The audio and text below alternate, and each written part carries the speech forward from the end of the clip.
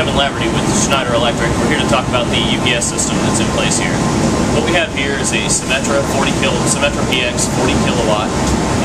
This is actually configured to 20 kilowatts with an N+1 redundancy.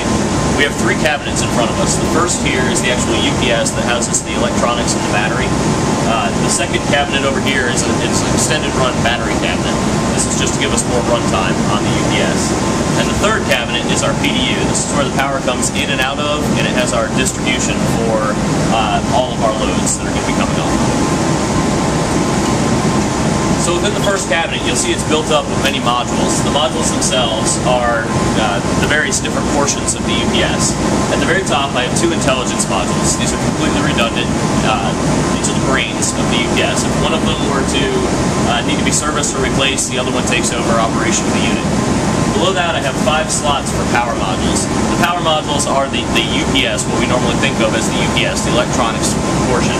These are 10 kilowatt power modules. You have room for 5 of them, which would be 40 kilowatts with an N+1. It's currently configured with 3 of them, so it's either 30 kilowatts or 20 kilowatts with an extra module for redundancy. Below that, I have my battery modules.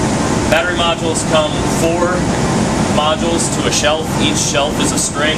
The strings are redundant to each other and they add runtime. So if I were to lose this battery, I don't lose my UPS, I just reduce my runtime by a little bit.